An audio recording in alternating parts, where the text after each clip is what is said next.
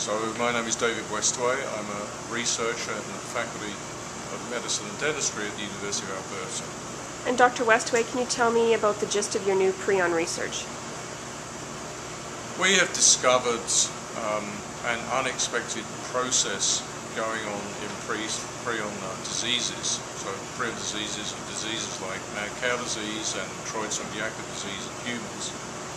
For years we've been looking at causative agent of the prion disease called the prion protein, but more recently we've been looking at a cousin of the prion protein and we found out that as the prion disease is progressing, at an early stage onwards, this cousin protein, as the name shadoo, the shadoo protein is disappearing.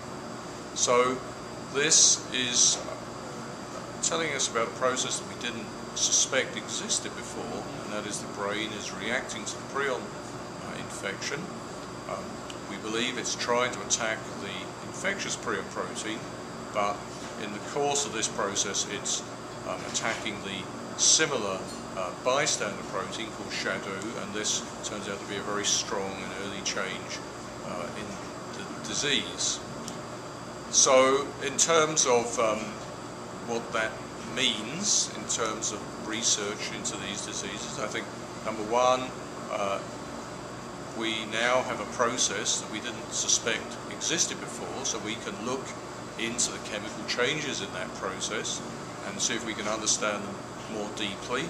It's conceivable once we understand them we could augment them, that is to say we can help the brain trying to understand, to combat the disease. And from a more fundamental aspect, I think it might be telling us why prion diseases are slow.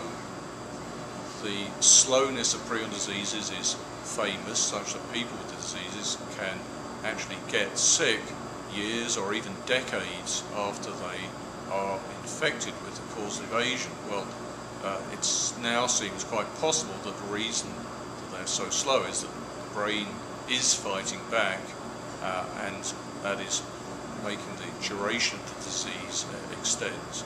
And again, to extend that same thought, if we can help the brain fight back, maybe we can extend the process of the disease even further, and then if we make the disease take longer than the lifespan of the animal, then we might possibly have quite an effective intervention against the disease.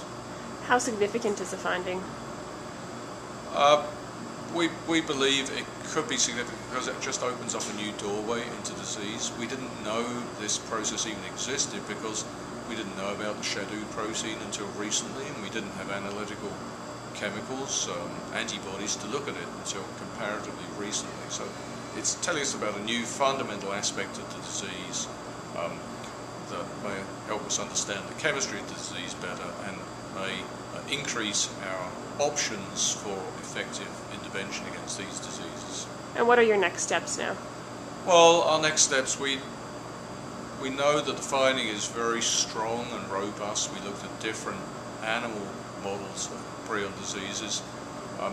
One next step is to look closely in human clinical material for Troitson-Jakob disease to see whether the same process is happening.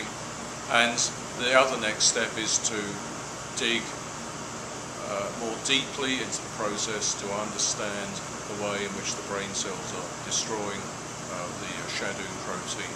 And then once we understand the molecules involved in that process, then we can go to our toolbox of chemical therapeutics and chemical inhibitors to see if we can modulate the disease with those chemical reagents. Thank you.